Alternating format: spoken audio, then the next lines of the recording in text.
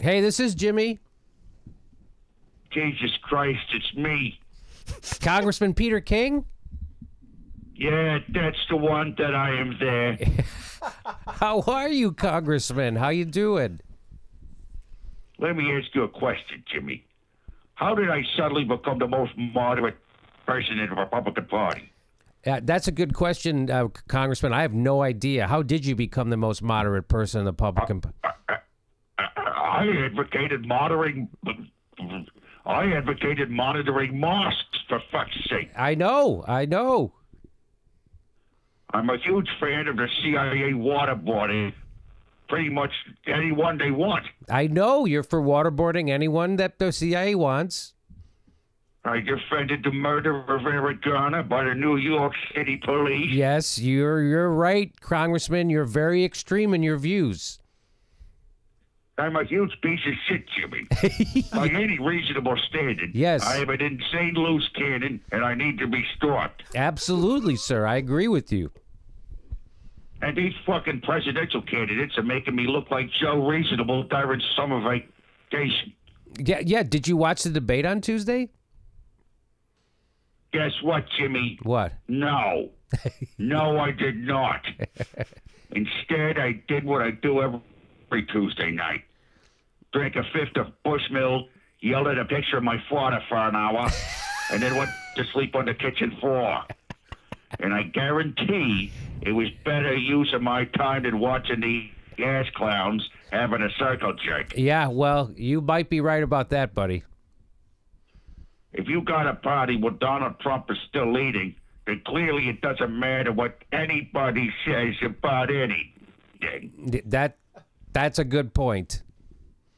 Waste of fucking airtime asking these people to explain a policy position. Just have them do the shit these people like. Like, for instance, what? What are they like? Yeah, I'd be like, Mr. Rubio, would you please just scream into the microphone for a minute or two? Hey, Carly Fiorino, here's a copy of the Affordable Care Act. Would you please shoot it with a machine gun or some shit like that?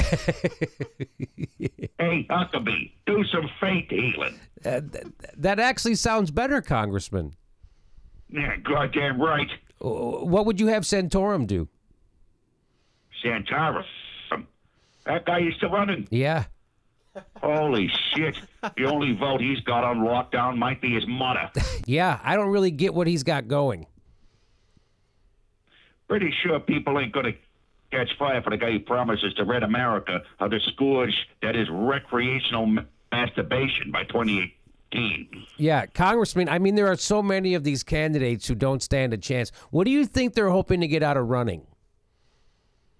Well, a lot of them sell swag after the debates, like Pataki has a Christmas CD. Well, what do you mean, like he sings Christmas songs? No, I think he plays the pan flute or something. I don't know. Then I think Jim Gilmore has like DVDs of him being attacked by animals or something. It's mostly just a guy in a bear costume punching him in the dick. But I gotta say, it's pretty entertaining. You know, makes a great stocking stuffer. So who do you think is going to win the nomination? It's gonna be Trump. You think it's going to be Trump? Sure. Cruz, Huckabee, Carson, and Santorum are gonna split the batshit Jesus people vote. Yeah, I bet. So that block is negated. Then Bush, Rubio, and Kasich split the barring sexless vote. What about Fiorina? I have no idea what to call that vote. It's like for people who are anti-abortion but pro-massive corporate failure. What about Rand Paul? What about him? Is he going to be a factor? Here's the thing, Jimmy. If your biggest appeal is to people who don't trust the government, guess what? Those guys don't show up to vote because they're convinced that's how they get you. Yeah. Hey, Rand, you don't become president when the constituency is rolled up in that tinfoil hat bunkers. So you think everyone else splits most of the votes and Trump just waltzes into the nomination? Yeah, you might as well have some Homo European Parliament at that point.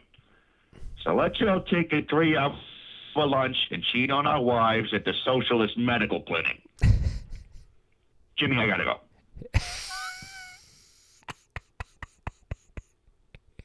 You've got somewhere to be, Congressman? Well, it's called a prayer soon, and that's my favorite time to spy on the local mosque. Okay, Congressman. Great to talk to you. Yeah, okay. All right, salam alaikum, you fucking jihadist motherfuckers.